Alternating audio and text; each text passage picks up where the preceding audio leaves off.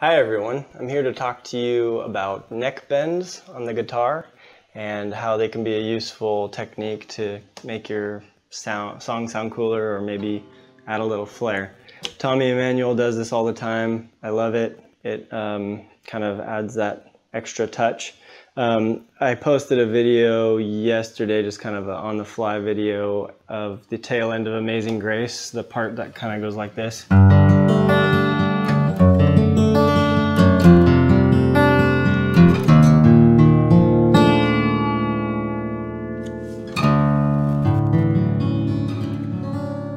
And that neck bend, I got a lot of comments from people and questions about how that works, how you do it.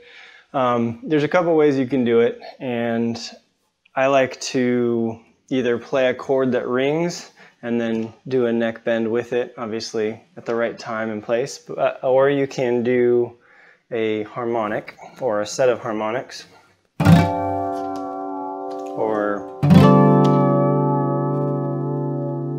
and you can kind of, so the way this works is you're taking the neck of your guitar and you're pushing it outward while at the same time using this hand to push the body of your guitar inward.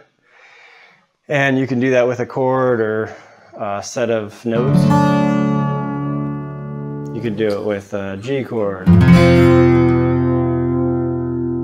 Or you could do it with harmonics up here. Anyway, the way it was used in that song with Tommy Emmanuel's song, I believe it's used on an F chord.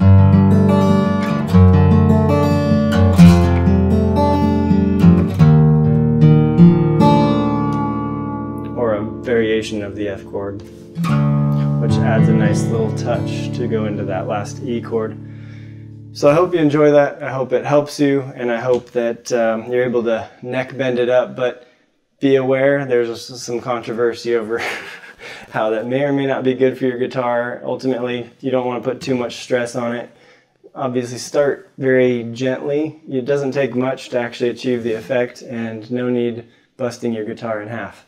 And I don't want to be at fault for that. So enjoy and use at your own discretion, and have a great day.